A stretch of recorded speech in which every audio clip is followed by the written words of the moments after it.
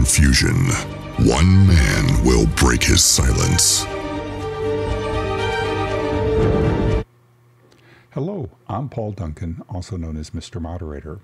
Today I want to cover the topic of how do you deal with multiple moderators on a live stream?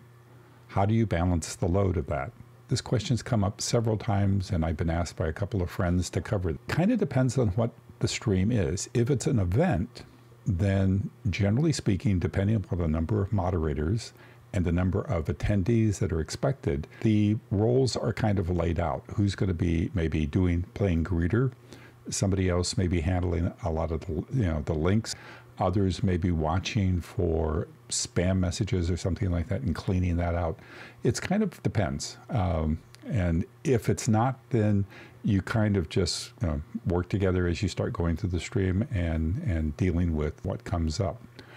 On a weekly stream that you may be doing for a content creator, generally it's just whoever shows up does certain things. Over time, you may start to learn that certain people are doing, certain things. Somebody may be handling a lot of the links and stuff like that.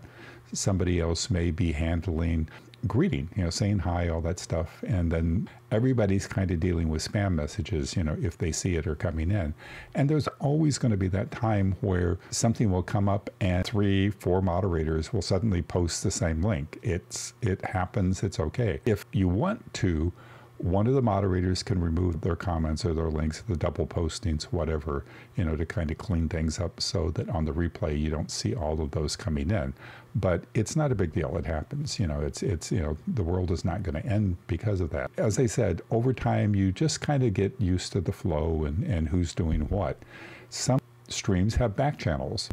If that's the case, you can always type on that back channel, be it Slack or a group message, a Discord channel or something like that for moderators. Type in there and, ask questions if, do you want me to handle this? Do you want me to do that? That's always possible too. But, as I said, with multiple moderators, it's most of the time, it's just you kind of over time learn who's doing what and just go with the flow. Streams are very organic. Once they get started, they just kind of, take on their own, characteristics, and you just have to see what's happening. Deal with things as they come up.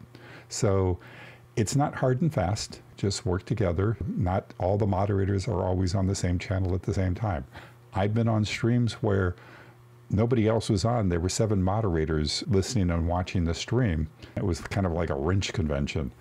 And then sometimes it's the opposite, tons of guests and there's only a couple moderators, and you just work with what you got. Enjoy the stream, enjoy the content that's being shared, have a good time. So hopefully that's helped. If you have any questions, if you want me to expand on anything that I've talked about in this series up to this point, or if you have topics that you want me to cover, put them in the comments below. I'll address it in one of the upcoming episodes. I'm here to help you be a better moderator. With that, I want to say thank you, and we'll see you on the next stream tomorrow.